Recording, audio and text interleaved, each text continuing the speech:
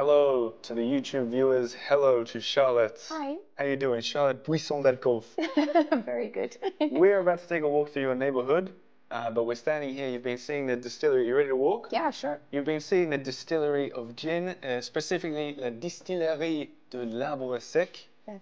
And you've just done a great podcast with me talking all about it, so you guys can go and listen to that as well. But as you lock up, I'll tell you the plan. We're going to go and see the neighborhood, very specifically 5 spectacular things to see in central Paris that are all right next to each other. Are you ready to show me your neighborhood? I'm ready. So we can talk about gin before we get to this first spectacular thing. The distillery behind us, it's a bit different in that you actually let people do it. Yes, What's absolutely. the story there? Well, the project from the start, so this is not just my project, I have to say. I have 2 partners, and we came up with the idea a while back. It took us over 5 years to open, but yeah, the concept has always been we wanted to be producers. This is our first job. We make gin. Right. We make spirits from French ingredients, etc. But we wanted to be very accessible and open to the public, and hence the location right in the center of Paris. First arrondissement. First arrondissement. So you can't be more central than this. And I love it. I'm going to say it on the record. I really love what you guys are doing now. I said it when we did our gin making. Yeah. Mixing the ingredients, picking everything. Firstly, the setting is brilliant. Yeah. Absolutely beautiful. But then the idea of picking the different botanicals. Yeah, botanicals. And to walk away with your own bottle of gin, I just love it as an activity. So go and say hello to Charlotte and the team at the distillery. But now more specifically, this neighborhood, walking through the first arrondissement, I think a lot of people maybe watching at home would think, first arrondissement, Louvre, not much else to see. Yeah, it's true, but I think it's wrong. There's so many little, restaurants and little places you don't expect. Right. And I mean, like I said, a lot of the neighborhoods in Paris feel like villages, and this is no exception. Well, a lot of people say that Paris is one big village, and then there are a lot of people that say Paris is 500 small villages. Yeah, I agree more with that. You think? Yeah, I think so too. Yeah. And what we're going to do now is we're going to show the 5 things that we've kind of picked out. Yeah. You could say 6, including the distillery. Definitely. You could say 7 with where we're going to end. But the idea is they're all such wildly different things to see on purpose. In fact, people who are watching this live on the premiere, I guarantee you couldn't guess the next 5 things we're going to see. Nope. Because for a start, we're not including the Musée du Louvre over there. We're picking really unusual things. And it's a busy street. The idea is we're going to get to the other side of this street when we can. For the first thing that's in my field of vision. Yeah. But also the first arrondissement, it feels like it's a very touristy. Yeah, I think people have that image, but like I said, there's a lot of things that don't feel so touristy. There are, of course. I mean, people come here primarily for the Louvre. Right. But I think you can spend almost like a whole day just in this arrondissement. There's so many things to see. Absolutely, even though it's one of the smallest ones. Have you seen this before? Yeah. This is one of the invader pieces of art. Sometimes these invader pieces of art, this isn't even one of the stops, by the way. This isn't even one of the stops. But sometimes these invader pieces of art are tied to the area. Yeah. And in this case, they got La Joconde, the Mona Lisa, because the Louvre Museum is just 50 meters away. Yeah. What I like about these, let's keep walking. What I like about these invaders is sometimes they got a little wink to the neighborhood. And if you figure it out, you feel like you're smart. And it's always nice to feel smart. Yeah, a friend of mine told me there's like an app you can go and like capture them. The Flash Invader app. Yeah. I never got it because I think it strikes me as addictive. And I worry that I would spend all my day just looking at the walls of Paris, which I already do. Yeah. Speaking of wall, that's a bit of a clue for one of the first things that we're going to see just up this way. But working in this area, do you find that you get to know the other people that have the shops and stuff around? Yeah, absolutely. Is it like a nice little community vibe like that? Exactly. Even just in our streets. Which you got a lot of things in that street. Yeah, it's a really cool street. You know, we have obviously the wine shop next door, the cheese shop next door. Right. Those are definitely our our strongest allies, but we also have, you know, the bar at the corner. We have the restaurant in front of us. We have all of these little shops, boutiques, and it's all, you know, in the same spirit. People that want to make good food, good drinks, quality elements, and none of these places are really like touristy, I feel. You know, like a lot of Parisians come here and it feels like a local place more than a touristy place. It feels like you could do a whole day of cheese tasting, wine making, gin making. It reminds me a bit, in the second arrondissement, there's Rue de Nil. Yes, it's very inspiring streets. Is that one guy that owns everything on that street as well? You know about that? I don't think so, but Frenchie owns a big part of that. Yeah. You have Terroir d'Avenir, which is very, very cool produce. The coffee shop is amazing, and now there's a chocolate shop that I highly recommend. There you go. We'll put that. What's it called? Plaque. Plaque. Plaque. A friend of mine turned me on to it, and it's like it's a specialty addictive. Coffee shop.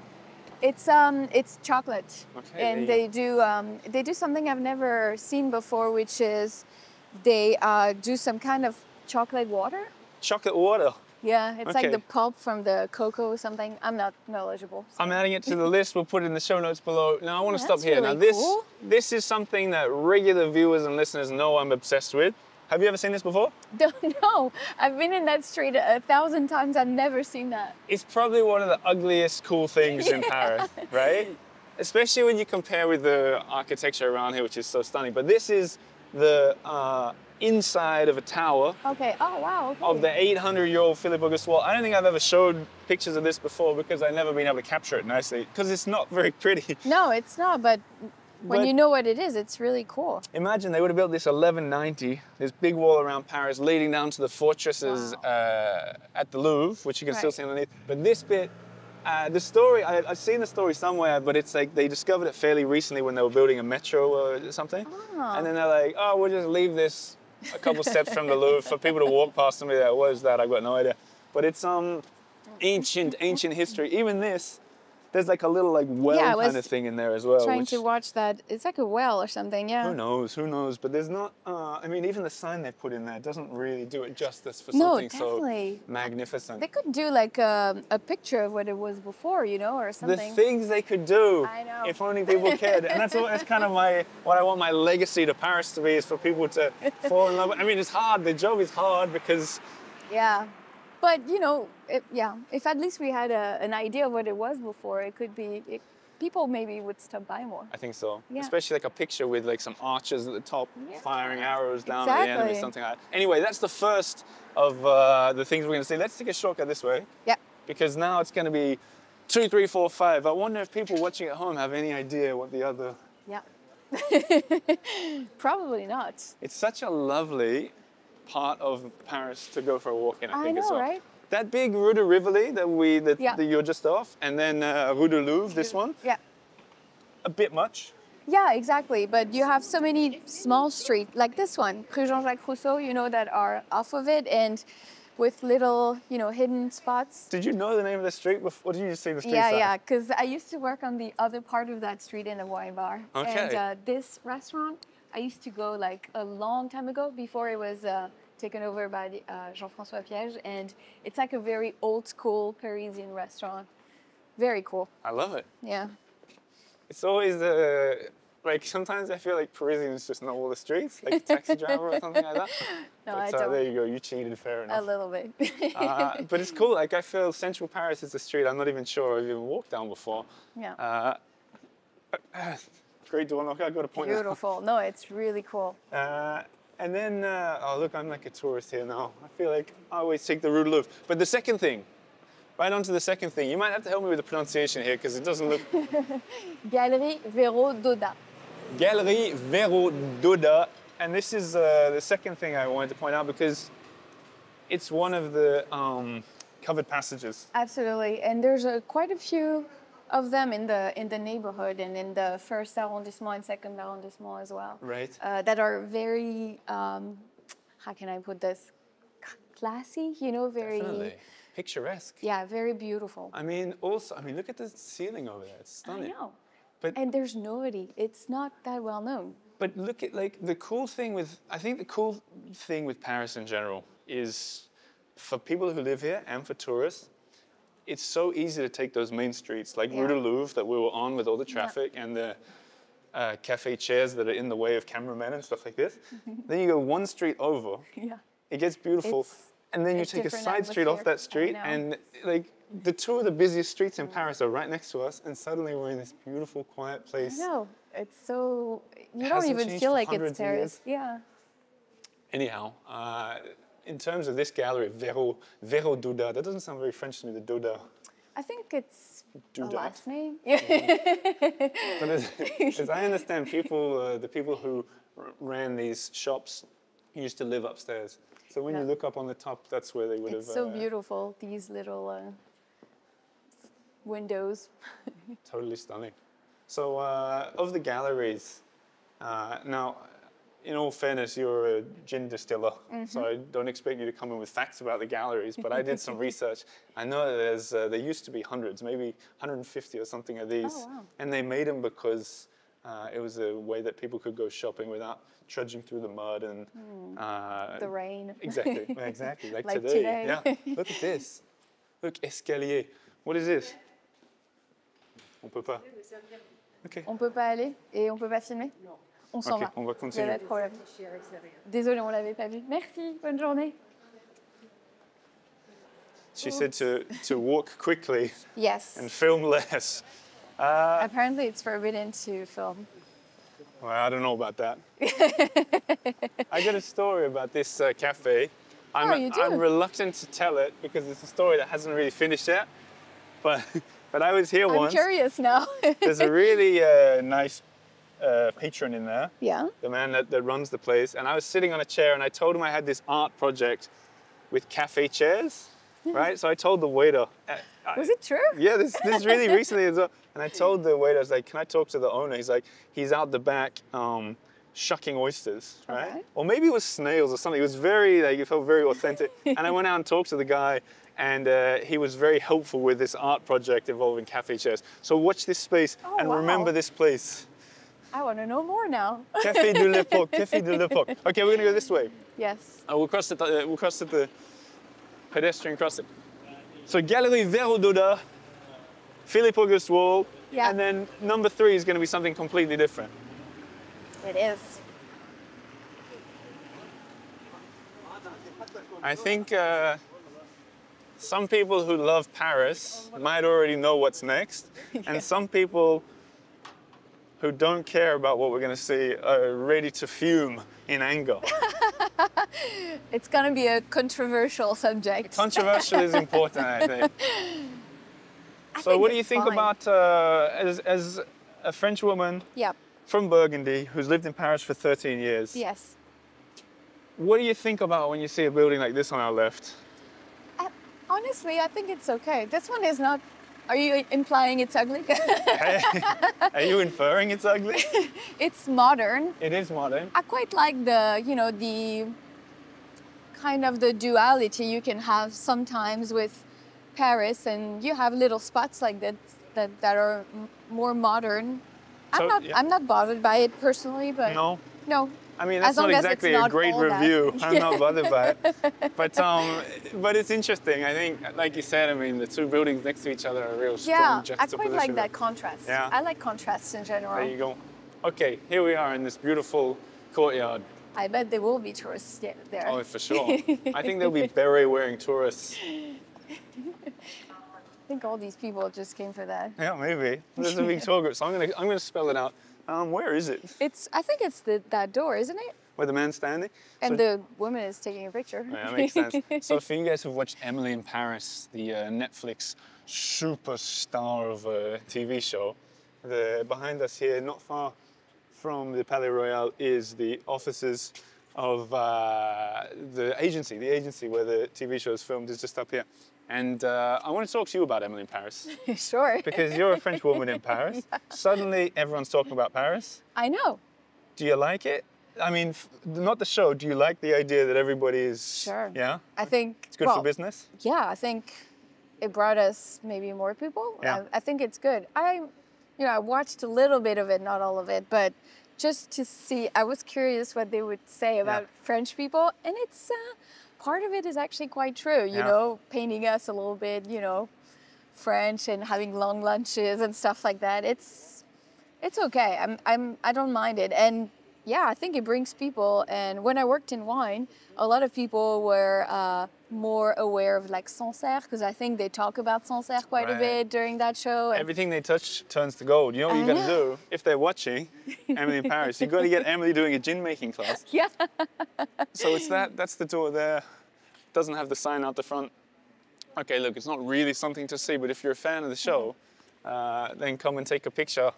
But it's just a building. I mean, but it's like everything. It's like the Mona Lisa. It's just a painting. Exactly.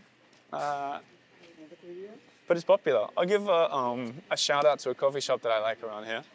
It's called Lazy, and it's up there on the right. Oh yeah, I've been there once. It's really cool. Now let's walk through this way. I figured if we're going to get in trouble for filming anywhere, I think it's going to be here. You think so? Yep, that's what I think is going to happen. Although I was wrong.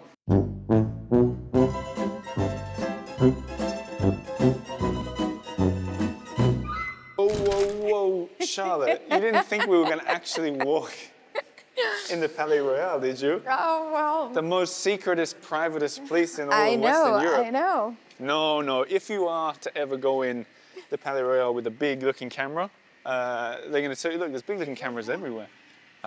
You can't do it, they won't let you. So that was a glimpse, and that's all we're going to get to do. There's shoots going on everywhere. So what we're going to do is we're going to walk around on the outside and describe in great detail what it looks like on the inside. So over there, you had pillars. I mean, it's just a really pristine and beautiful park.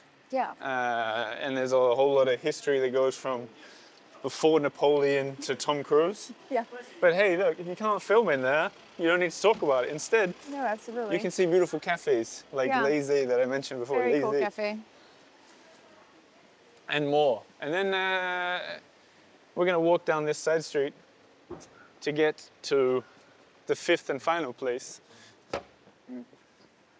Also, you know what's down there? The Bourse? Yeah, Bourse du Commerce. Have you been there before? Yeah. It's a really cool... museum. Yeah, the top floor with the sort of big fresco thing that's up there. Oh, it's beautiful. The building itself is amazing. Absolutely worth a look. So we talked about this on the podcast a little bit, and I recommend people can go back and listen to it immediately after watching this. Mm-hmm. But gin. Yes. I thought France was a wine country. You corrected me on that one. It's changing. What's going on? Well, I think France is still a wine country. Right. But now people are a little bit more inclined to try other things. Right. And with the influence of other countries, other cultures, gin is definitely not French in the culture.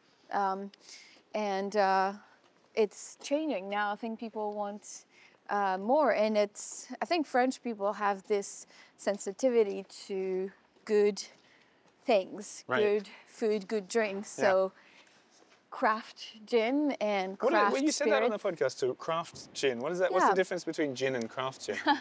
Well, craft just means it's usually made by hand, and it's usually, carefully selected ingredients. We do pretty much everything ourselves, apart from the neutral spirit, which is a part that most distilleries, including the craft distilleries, don't do. Right. So this is it's like a painting, or it's like cooking. It's something that requires time and effort, and usually ends up being high quality. And I'm excited to taste the one that I made, which I stand by Juniper Dream as being one of the best named gins. It's beautiful. Do you remember some of the other, should we walk this way? Do you remember some of the other names that people have come up with? What's your one, Charlotte's? Charlotte's Inc. Charlotte's Inc. That's because, we're two women, two distillers, and both of our name is Charlotte. And we love tattoos, so we put ink in there. But is it also Charlotte's Inc. as in like incorporated like a company? No, it's kind of a little. Was that a play on words? Yeah, a little bit. But the point is more, it's to focus more on the tattoo part of things and the print part of things. And for those who haven't yet listened to the podcast, if I may explain a little what you do quick, and what I loved about it is that you go in and you take the ingredients. I think a few people made Harry Potter comparisons. You take the ingredients, like obviously juniper, but things like pepper and apple and ginger or whatever, and you make the gin of your choice with some guidance from you guys. You have your own little distillery station. Yeah, pot still. Which I thought had a Jules Verne kind of vibe in there too. So Harry Potter meets Jules Verne over a drink, over a cocktail. Yeah, exactly. And then you take your own bottle home. And I loved it, and that's why I want to promote you guys and make sure some of the Eiffel Tower followers come and say hello. But also in a cool part of town. Yeah. Where you can just walk past chefs cooking in kitchens, where you can find great restaurants, and where you can find places like the Palais Royal, which is allegedly back there, but no one would ever know because you can't film. Now we're going to come through to the last place that we want to see, which is just through, I think there's a little shortcut up here. You know what else there is? There's a little Napoleon shop here. Have you ever seen this? Really? We must look in the window. If you ever want some Napoleon memorabilia, is that you? You want some Napoleon memorabilia? I'm not sure. I've always thought this might be a good episode for me to record. Are you a fan of Napoleon? It keeps coming up in conversation, doesn't it? No way! But look, like coins and statues and Napoleon champagne. It looks like Lego over there. They have a perfume, like a Napoleon perfume. Hats, busts, and obviously books. But I've never seen it open. So it's another mystery, Charlotte. That's a good point. Okay, now for the final. For the fifth of 5 things.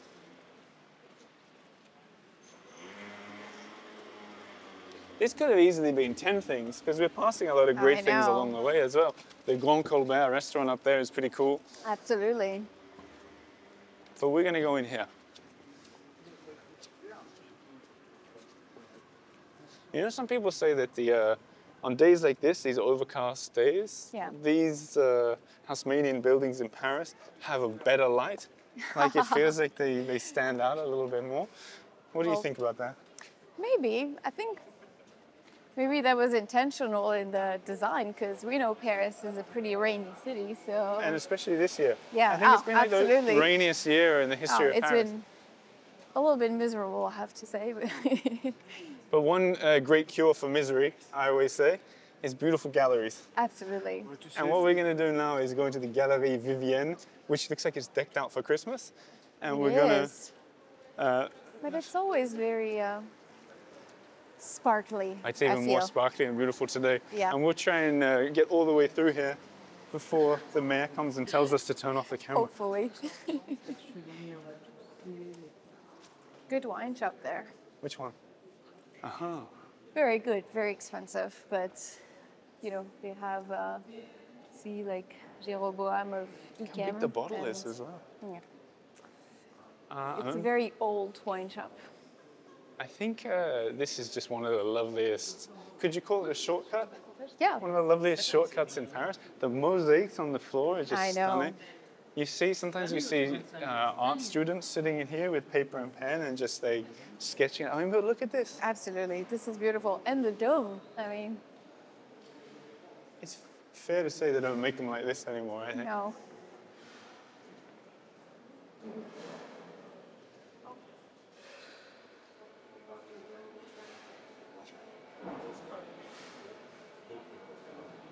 So when you come into places like this, does it make you feel like a sort of, like, because I'm not French, I don't feel any pride for nice French things. Does it make you go like, oh, we nailed this one, or are you just like, is it? Honestly, yes, a little bit. Without any arrogance, I know no, we have we're that not nationalist reputation, arrogance. I just mean that. Yeah, that no, warm personally, feeling. I also, you know, I'm not from Paris. I'm French, but I'm not from Paris, and seeing places like that makes me remember why I live here. Yeah. And I do think this is definitely one of the most beautiful cities in the world, and it's you know, these little shortcuts, these little places that seem hidden are so gorgeous and feel so special. And how cool to think, I don't know how long it would take if you walked from your office to here. You could probably do it in like 7 minutes or something like that. Absolutely, it's so close. To think that people travel from all over the known universe to come and see this kind of thing. Absolutely. And it's just in your backyard or any Parisian's backyard is one of the things. Blessed. It just makes the city so special. Yeah, it does. I think for people watching at home, if you come in this place, a lot of these shops are totally worth exploring. Absolutely. I've got a personal, the map shop I really love, and I think people should go and check out this map shop as well. It's got all kinds of little treats and treasures. And then also over here behind us is the BNF, the Bibliothèque Nationale de France, which is closed today, but it's absolutely worth a look. But by my count, Charlotte, that's 5 things. Yeah. All next to each other. Yeah. Starting a walk or even ending the walk at your gin distillery. And that's what I advise everybody to do, to go and check out the gin distillery of the L'Arbre Sec. And on that note, standing outside of the Galerie Vivienne, I say thanks so much for being on the show. Thank you, Oliver. That was great. Thanks to everybody who's watched to the end. And I'll be back again with another episode real soon. Merci beaucoup. Au revoir. And au revoir.